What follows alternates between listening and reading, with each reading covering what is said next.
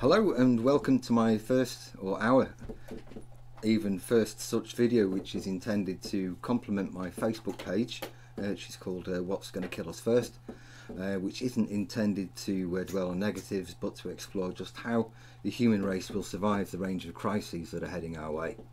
And I'm not disregarding the urgent issues affecting all of the other species that we share the planet with, but all solutions will obviously have to come from the humans, although we can certainly learn from nature in the process of doing so.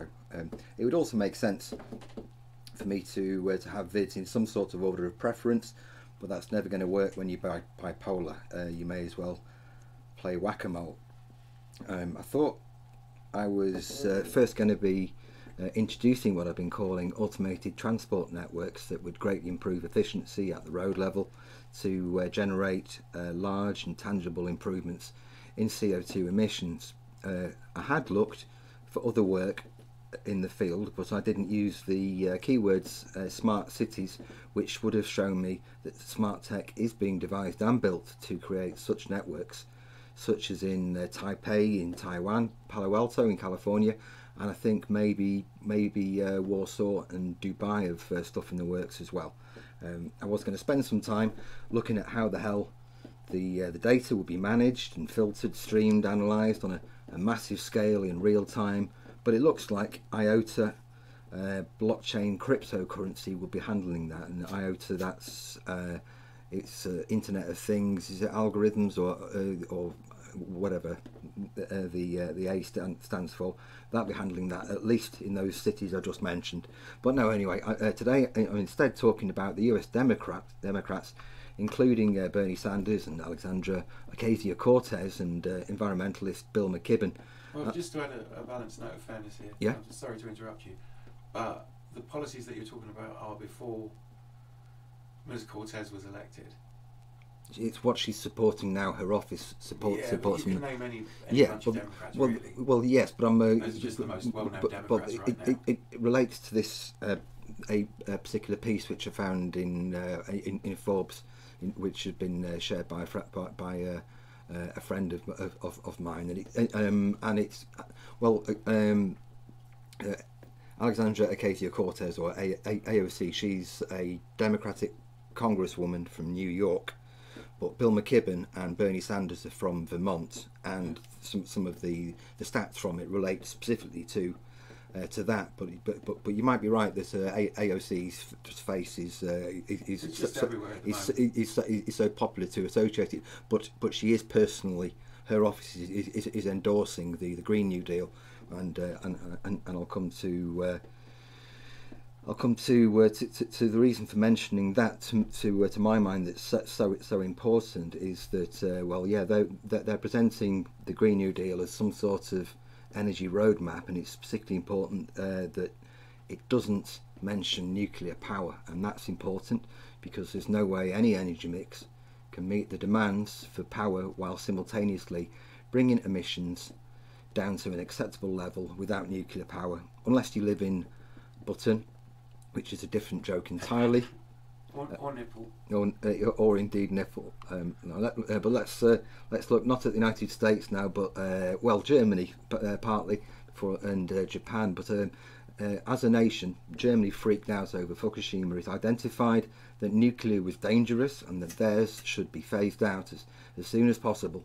And what they didn't see was another nuclear power station in Japan called Onagawa, which, despite being closer to the epicenter of the massive earthquake, it suffered very little damage because it had been built to a higher standard, slightly higher in height above sea level, and had a seawall that performed admirably. The local town of Onagawa was largely destroyed, but the power station stood strong.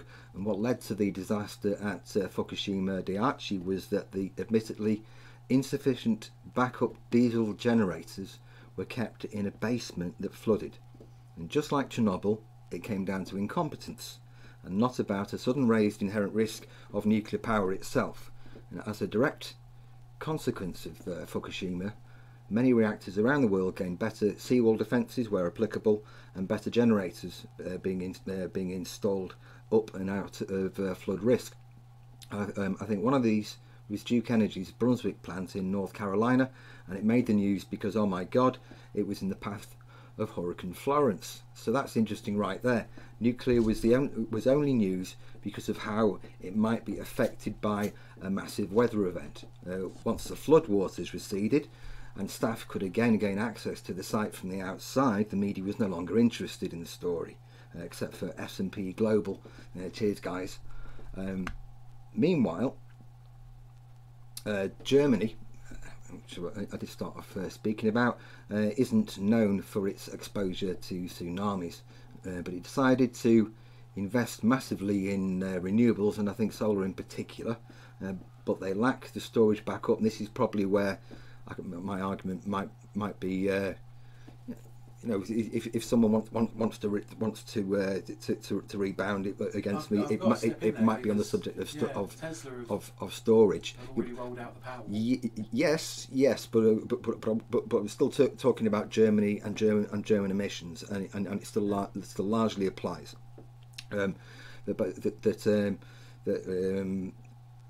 Much of the solar potential is unusable. Down to lack of storage, and not to mention its intermittence. And rather than reconsidering the role of nuclear, they plump for Old Faithful to plug the gap, which is dirty old brown lignite, and suddenly the shiny public transport no longer looks so clean. I've got a cat. Hello. German emissions are now significantly higher proportionately to that of France, where nuclear makes up around 75% of the portfolio. Oh, and the big coal mine can be seen from space. It's that big pale brown thing about 20 kilometres west of Cologne. Oops. So, nuclear provides concentrated energy, unlike solar and wind, for example. Power without the need for a constant stream of fuel, unlike many millions of tons of coal arriving on trains or pipelines for oil and gas or even biomass fuel. Power 365 days a year, 24 hours per day, possibly for decades, without requiring maintenance or whatever.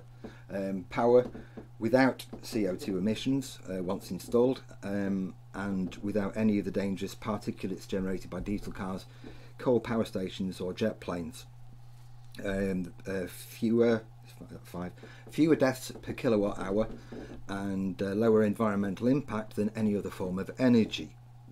Yes, nuclear power has had some spectacular fails, but even they fail to add up to much when you compare it to other forms of power generation. And I've got the figures certainly to back that up. Finally, nuclear power enables vision. With major expansion of today's nuclear, we can not only nail the energy without CO2 problem, but we can also do so much more. And I'll be coming back to this in another video. But back to the reason for this show was that according to a Forbes article that my friend Gabriel shared, the state of Vermont, which is, you know, Bernie Sanders' land, has been amongst the top 5 states for what it calls aggressive action on energy efficiency. In 2005, Vermont legislators promised to reduce emissions by 25% below 1990 levels by 2012, which is obviously 7 years ago, and 50% by 2028, which is 9 years from now, through the use only of renewables and energy efficiency. So what's happened since? Well, Vermont's emissions have risen by 16.3%. That's more than twice as much as national emissions rose during the same period. And when you account for the US's far faster growth in population, Vermont's per capita emissions rose 5%, while US per capita emissions declined by 17%. So what kind of new Green Deal is this? CO2 emission reduction must be the key driver. I mean, what planet are they on? The problem is nuclear, or the problem's not having nuclear. Now, who's going to be the one to tell them, and how do you make them listen? And well, I'd like to thank Zach for the making of this video. Alex was here earlier, but it's all a bit late now. What's the name of the cat? Pudding. Pudding. Pudding. Right. No G. Just Puddin. Right. I think because Pudding's name has been mentioned, she's back again. Yeah. Yes. So I'd like to thank Zach, Pudding, and we'll get this on to Uncle Doris and perhaps Rangers. We'll see what happens next. If you enjoyed the video, great. If not, you might wish to say why, or I don't know. Okay. So any feedback's nice. I'll just check this out with you. So I'm going to invite comments. Yes. If you disagree, or you agree, or whatever, or you have something else you want to add to that, please put it in the comments down below. Yeah. We will try and respond to those comments in a video. Like in the next video, we'll read out some comments from the previous video. Yeah. Well, like's done in the Corbett report, which I really like. Also, this show might actually go to a point where we've got the technology and the hookups to actually have people on the show from a remote location. Yeah, it can be done. Like a video call. Why not? So what we'll do is we'll try and set that up if somebody wants to be on the show. It's entirely opt-in. We'll obviously have to organise it around people's time schedules because some people are on different sides of the planet. But, you know, that's an option then. That's what we're keeping open. So if you desperately want to be on there, that'll be for the spur for us to sort it out and set it up. Absolutely. Yeah, so... we can swear on our channel. Yeah. I mean, adults only. These are views expressed by just... it's not adults only. I definitely want kids to take an interest in what's going to happen to them. You know, if you've got a kid who's 20 or is Alex's age, they're going to live to see 40. It's like, we need to deal with these things. Yeah. Oh, I'm aware of that. The seriousness of these issues, and we will try and discuss serious stuff on the show. That's the point of it. Yes. But if you remain serious about it, people are just going to get angry. We've got to step back from it and go, look, what do we do? You've got to be focused. I mean, this is entirely Church Observer territory, really, right here. So when the machines are picking over the ruins of our civilization, and they go, oh, and they left this recording, that it's somewhere. Yes. They will just go, oh, a few people did try and figure it out and sort a few things out, and this is where it starts. Maybe there's an avenue of encouraging this that we haven't explored. It starts here for us. Other people have been on There's a lot of things that are kind of broken in the world, and we'll probably get people on that want to talk about capitalism. It might turn into a 2-seat video thing. It might turn into a sort of Skype conversation or a video chat or something. Or we might only be able to do voice. But as long as it's civil. But yeah, I mean, if we, and that's it. If we have a guest who starts shouting, ranting, or whatever, is that I think we need to get everybody on board. Yes. And I think that some people that get involved in some very sort of like movements that are anti this or anti that involve some hatred, and there's a chance that those people that are doing like violent acts on behalf of what they believe because they feel they're striking back at imperialism or whatever. Yes. We need those people too. It's just that we need to make everybody understand that the only way it's ever going to change is if the vast majority of people forget their differences for an afternoon. If you've got any group of people who are behaving en masse in such a negative fashion, it's disruptive to other people's lives. Best possible outcome. And two groups of protesters meeting each other. The environment. So if you've got they should all be arrested. Yeah, and then trained to go back and plant trees. If there's nothing else they're going to do of any use, just send them out. That's a kind of utopian ideal. Just give them a good job. Yeah, but if give them a nice place to do it. Show them a different way of thinking. I'm not saying Buddhist, but I'm saying more chilled out. I think sometimes inside people, when they're really thinking about it, when they cross over that line and they maybe are racist, or they cross over that line and become homophobic, like outwardly and publicly homophobic. I think once somebody's done that, they feel they can never go back despite having their mind changed. They can never climb down from it. And if we made the process of climbing down for it a lot less painful for people, then a few more people might be willing to do it. Because I don't think people are racist all the time or homophobic all the time. Right. Well, or transphobic or... I can say his name. I've got my friend Mansour. He's a specialist at this, and That's a useful skill. And taking on people who might have a violent reaction to him and his faith, he just calms them the hell down. But, I mean, that would be the best possible outcome of two groups of protesters that didn't agree. Just draws the venom out, and he's just saying, that's not how we live. You know, wherever you've learnt that from, that doesn't represent us and stuff. And by that single connection, because this person, Pete, Dave, Mickey, or whatever, because he's finally built up a relationship with just one Muslim, and he's just got to understand that this is really nice bloke. He's really chilled out, and he says, well, most Muslims are, and then you just lose your ability to there's nothing left to rail against. The causes of people worrying about keeping their jobs, people worrying about their kids getting a decent education, people worried about whether they're going to get treatment if they're ill. You know, those are pretty real fears if you live in a technological society. The second one should be the things biggest. That you can't really the education, do houses, problems, jobs, education, health. You know, the things that everybody worries about, and we are divided by our worries about that. Yes. And they use that to break us apart, and then they blame certain sections of society for making things difficult. And so the people that aren't trying to make a profit off those industries are being told that they should be angry at each other, and that's a lie. Well, that lie is a different. You know, and if somebody could explain that to say, we are going to talk some more on that. A group of fascists marching down the street.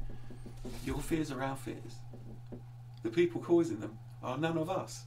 We need to go and speak to them, the people that paid for you to all get here today, and the people that paid for some of us to get here today. We're both being played, and it's both lies. So why don't we really just go, right? No. Amongst ourselves, we find some people that want to be politicians, that we think we can trust. They're just decent human beings. No, I think I don't think you should draw politicians from politicians. I'm saying you basically say you unite all the working class of this country and the people that do the actual work. Well, that's a very complicated area. And then you have them stand to manage that as a single group. You just replace it out of your movement to want decent treatment. And everybody that joins the party says, I promise I will try and provide the most decent treatment for the most number of people that we possibly can. And that's entirely what our job is. Look, it's not to dick around. You know, for good or for bad, in this country, where Parliament, government works on the basis of the number of constituencies and number of MPs is how it works, rather than any sort of looser and more anonymous proportional representation system, which is managed to get lots and lots of us to, without much effort, take sides against each other. No, you missed my point. I'm just saying we should use our system because you're able to generate more interest locally in a constituency, because it doesn't feel like just a general region. Well, the thing about our politics is there's rules, and those rules happen to be laws. I'm just saying that there are people in those constituencies who are uniquely blessed with the right information and skills to be that politician MP for that area and actually deliver because of what they know, who they know, etc. And they can make it work for that constituency. Those people exist, but they never get selected, or very rarely. I mean, who wants to be an MP? You know, if you've trained to be a doctor for so many years, but the great thing about politics now is it really does persuade you that if when you're sitting and watching it, you just think, I actually could do a better job than that.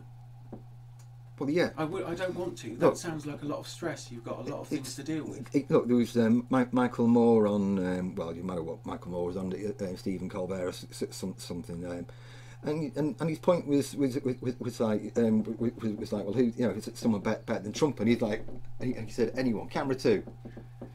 Anyone in this audience, anybody watching at home, anybody is better at doing this job than Donald Trump. He's the single worst person. Anyway, let's not get into to that. Let's wrap up. Yeah, so do feel free to add comments and say what you prefer us to talk about. We might start coming up with like a whole bunch of topics to discuss, and we'll try and stay on topic, but we're going to also try and make sure that none of these is longer than about 10 or 15 minutes. Yeah. So we'll try and crunch down some discussion about a topic, or something that Miles has written about a topic, with me interjecting. Which seems to work. Hopefully. We need a camera on here. But yeah, I mean, we can sort out the studio. This is version 0. You know, this is only our second take of doing this, and this bit that we're doing now is probably just an outtake when all's said and done. Yeah. Hopefully it's recorded. If anybody's sufficiently interested to sit through the whole thing, thank you very much. Right. So hopefully this is recorded, and hopefully it's not just audio. Right. Is it the floorboard I'm squeaking on? Yeah.